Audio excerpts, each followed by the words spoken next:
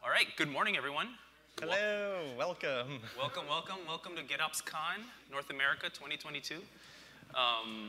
This is I think our fourth one in person. Second one in North America. So the first one was in LA. So I'm glad to see this grow. It's great to see everyone's faces in 3D, as Scott says. So we're going to kick things off just like a few logistical things. The breakout rooms for the second track, right? So there's two tracks.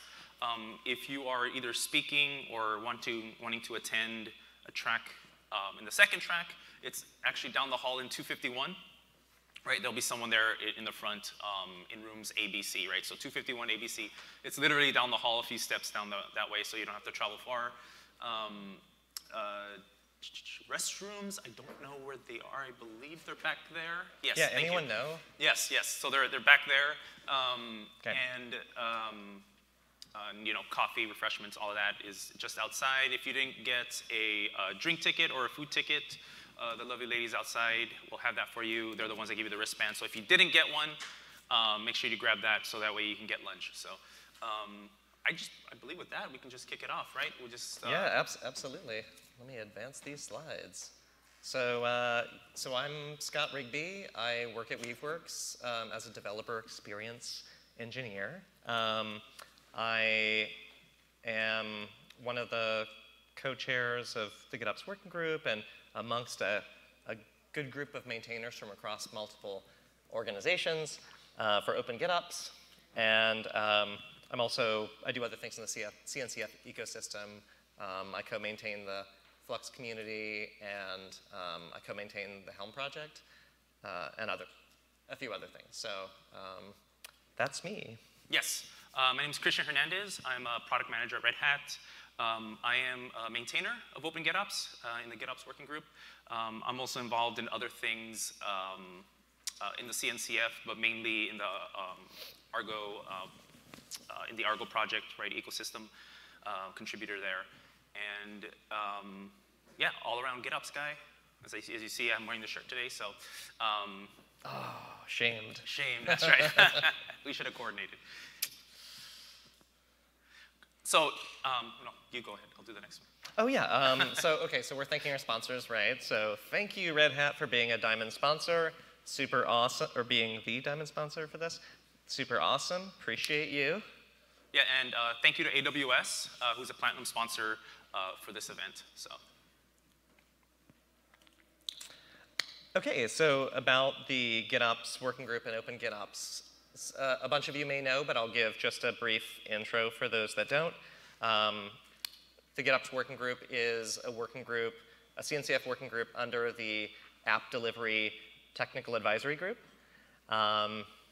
We've been doing this for some years now, and there's a really good gang of folks. Actually, raise your hand if you've joined GitOps working group meetings or are part of the GitOps working group. Yeah, so we have a good representation of people here in person from the group. So obviously when we have coffee breaks and stuff, please feel free to connect with each other on that. And we'll also show you how to get involved. The working group has guided the Open GitOps project and still guides the Open GitOps project, which is a CNCF sandbox project. I think as most people know, there's sandbox incubating and graduating projects within CNCF. Open GitOps is that, and the Open GitOps project is meant to be the place where we hold all persisting things that relate to GitOps. Documents, any certifications that are forthcoming, programs and events and stuff go through the Open GitOps project.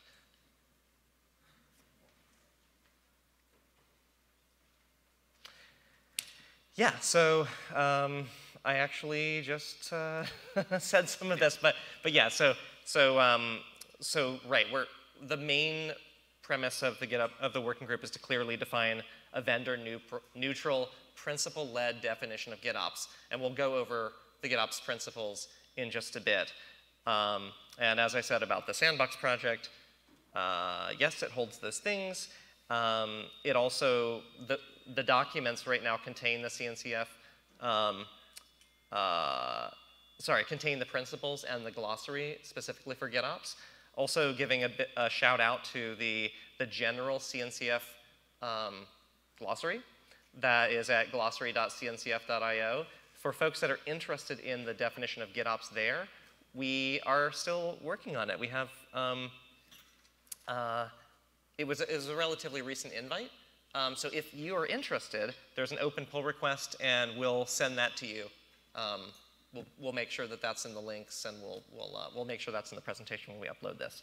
But the point of that is it's supposed to be readable by someone who has really no domain knowledge about this whatsoever. So let's say someone in upper level management of a company that is a person that's not really in the weeds with the technical stuff. So yeah, if you're interested in that, please let us know. Which is difficult, by the way. Yeah, which is kind of to try to explain it to non-technical people. Yeah, but yes, yeah. So with that pull request is still open, and yeah, we invite everyone to chime in. Yep. And yeah, go to opengitops.dev, please, to see information about GitOps. We've got the principles, the contributors, and then copies of all of the documents that I just mentioned. Events as well. So yeah, now we're going to go over how GitOps relate to other tech practices. Yeah. By the way, thank you, William, who's here. There he is. Yeah, shout out to William. Shout out to William, because he's the one that helped out with mapping the GitOps principles, right, which we hope most of you are familiar with, to practices in tech. So, so basically mapping those practices to the GitOps principles, so that try to resonate it more with you folks out there. So I guess I'll kick it off, right? Okay. So the first principle is that it's declarative. I'm actually just going to do what I don't like to do and read off the slide, but it's a system managed by GitOps must have its desired state expressed declaratively, right? And so this kind of matches things like configuration as code. We have infrastructure as code. This is like DevOps, DevSecOps, right? This is kind of like the cornerstone of these practices, and also GitOps, right? GitOps also uses that declarative model for managing a system. So yeah, basically soup to nuts is the ideal thing where you've got like not only your infrastructure but your networking and your policies, and then also all the applications that run on that. Pretty much anything that's required to reproduce your system exactly the way you want it, or exactly the way it was if there was, say, a disaster, or just for replication purposes, multi-cloud, etc. Yeah, so then do you want to keep going with these ones? Yeah, so the second one is version and immutable, right? So the desired, again, the desired state is stored in a way that enforces immutability, versioning, and retains a complete version history. And then I always like to point out that notice we didn't say Git, even though it's called GitOps, right? So it's like we try to make these as generic as possible, so that way it can be applied broadly. And so, so for instance, like an S3 storage meets all those requirements, right? So you don't necessarily have to put it in Git. We each may have our opinion, but it doesn't necessarily have to be there, right? And this really maps to the infrastructure as code aspect of it. DevOps, DevSecOps, right? It uses that version and immutable aspect of it, and GitOps does as well. OCI. Yeah, OCI, yes. Yeah. Yes, and also notice that this is just a screenshot of our website with these little practices mapped that, stuck under each principle. So please do go to the website for anyone who hasn't already, gone into the principles and the glossary, because these little yellow notes, like say stored and so on, they link to glossary definitions. To glossary terms, yeah. Yeah, that give like other important pieces of information about what is meant by that. Cool. So the next one is it's pulled automatically. So software agents automatically pull the desired state declarations from the source. I always like to add here the word pulled kind of trips people up a little bit. We don't mean like as in pull and push, as in like the configurations, right? Like We mean as in your declarations, right? The declarations are pulled from a source. How you apply them, whether it's in a push or pull method, we don't have a strong opinion on that. But we do have a strong opinion on how you get those declarations, and those declarations are pulled, really. And it's really to differentiate them from like webhooks, right? So from, classic CI/CD sort of webhooks, kind of, I hit a webhook and then something happens. No, like this, it automatically pulls that information, right? And this is maps to like, DevOps and DevSecOps and GitOps as well. Practices where things are pulled from that declaration automatically, and it's done via some sort of software agent.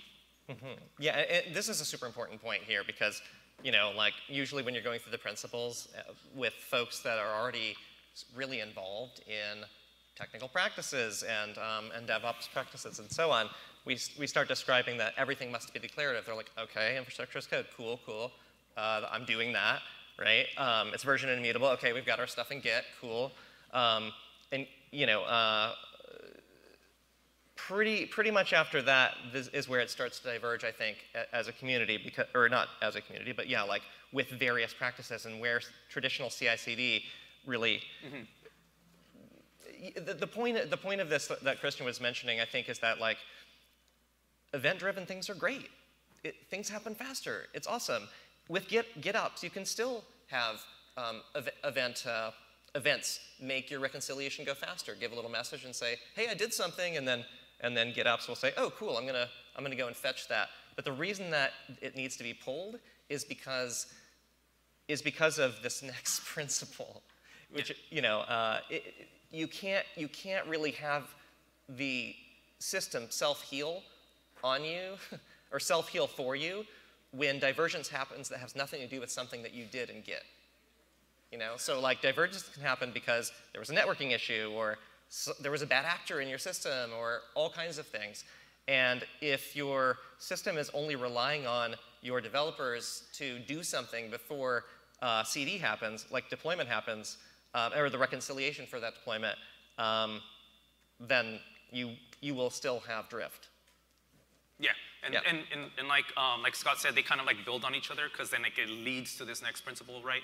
And I like to actually mention the practice before the actual. So this is the one that kind of like differentiates a little bit. Like I guess our crown jewel, I would imagine what differentiates like someone like doing GitOps versus doing like traditional CI/CD is that it's continuously reconciled, as Scott was mentioned, right? So software agents continuously observe the actual system state and then attempts to reconcile it with a desired state. And so that's kind of the main point of GitOps, right? And that's kind of like that practice is like, okay, like if you're doing all of these, yes, you're doing DevSecOps, yes, you're doing DevOps, you're doing infrastructure as code, like all of this is all related. And at the very end, but is it continuously reconciled, right? Is it continuously going? Is it continuously monitoring your system? It's also the aspect of observability as well. Is like, do I need to do something to the system? I think that also is an aspect of the continuously reconciled. I'm getting maybe a little bit too specific there, but just generically speaking, system managed by GitOps is continuously reconciled. Yeah, I think that's right. Where we say, like literally, the software agents attempt to apply the desired state. That attempt can be, most of the time, you want it to be a closed loop. It's not in the principles because that's not required. You can make a cron job that just does kubectl apply. Like, while true, do kubectl apply. Right, yes. Sure. It wouldn't be a very intelligent one. It wouldn't really be able to respond to any feedback or previous attempts. But you could do that. So, however, during that attempt, various actions are made by those software agents on behalf of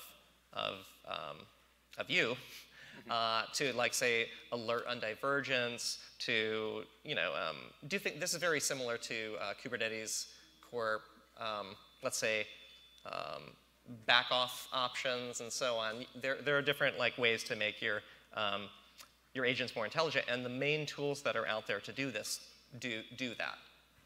Yeah. Cool. Yeah. And no, I think you put that out beautifully. Yes. Cool. Yes. Announcements. These are awesome. These are cool things are happening, right?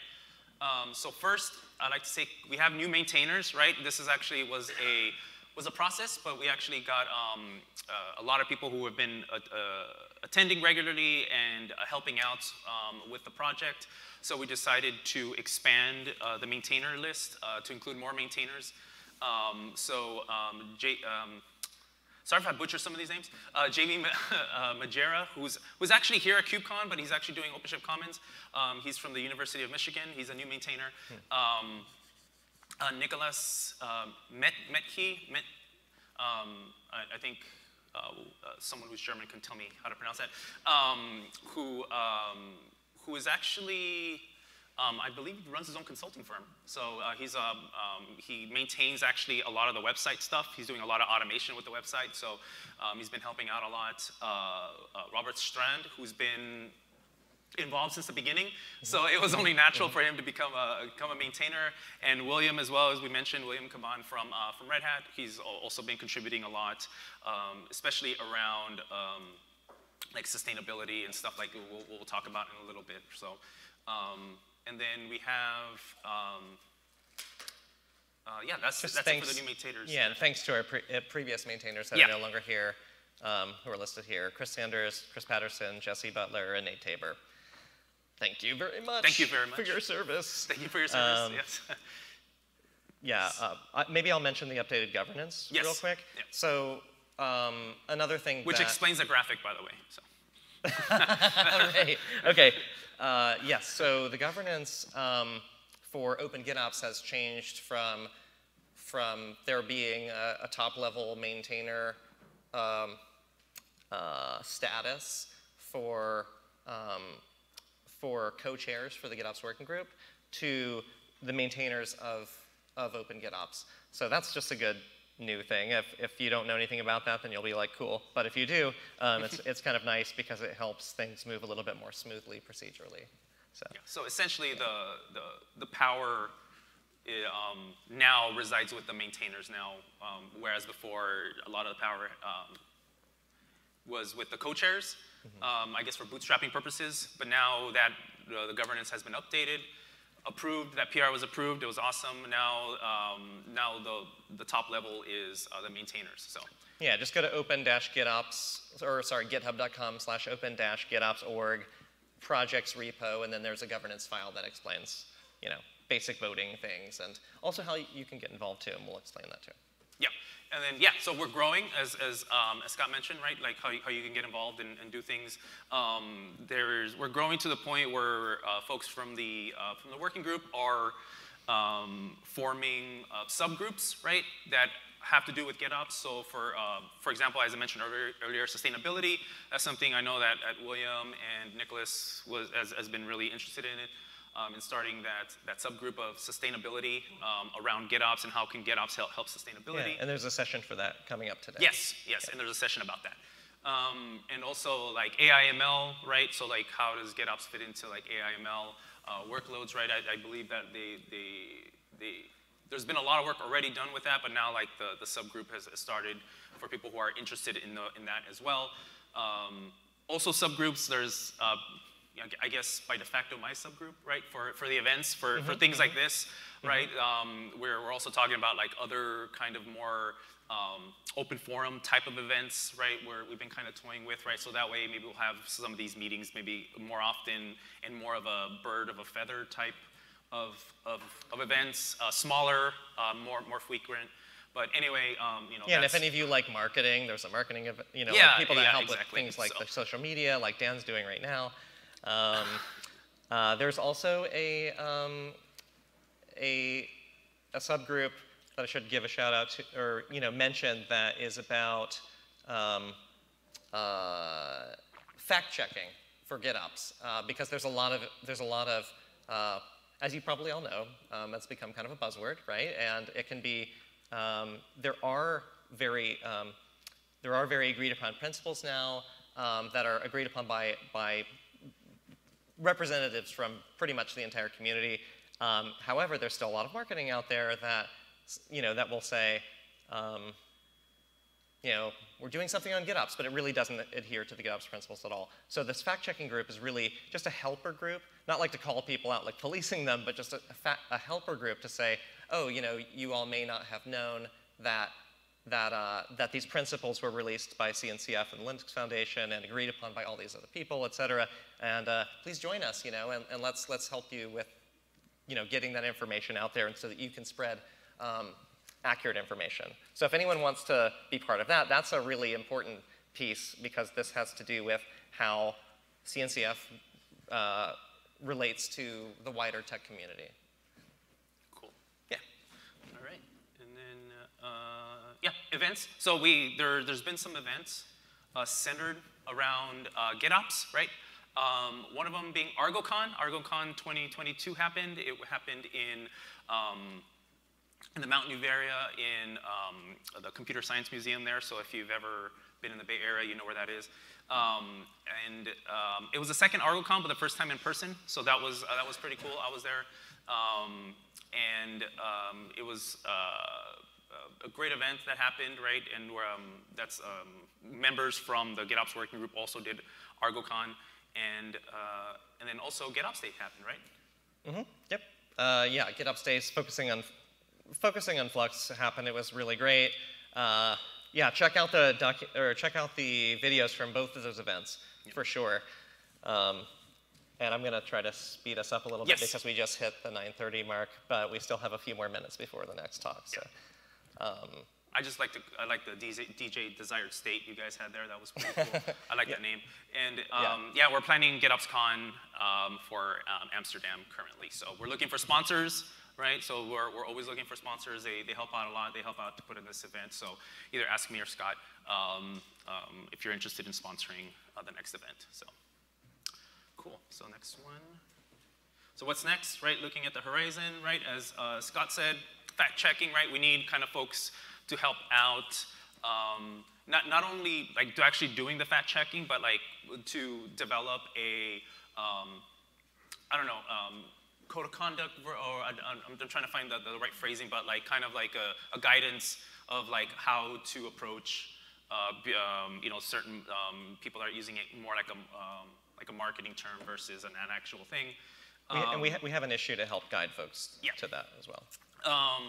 Conformance and certification, right? So we kind of we need help around creating like a certified open GitOps, right? Or like, for example, like Flux is certified for open GitOps, right? And so we kind of want to start doing that with the working group as well. And then also, helping out with trying to do, create issues from PRs and vice versa, right? So like if there may be a lot of issues, but not a lot of PRs, and try to like fix that ratio a little bit. So things like, best practices, white papers, green papers we even talked about, blogs, right? All of that is stuff that we invite all of you to contribute to as well, right? So don't feel that you have to be a maintainer or always present, right? Like we can do things asynchronously. That's what Git's for. So that's right, and the website's just pull request based. So we can discuss it in Slack. We can discuss it on the meetings. Open an issue or a discussion topic if you have them and want to do that. Otherwise, just set pen to paper, yes. Yeah, collaborate or do it solo.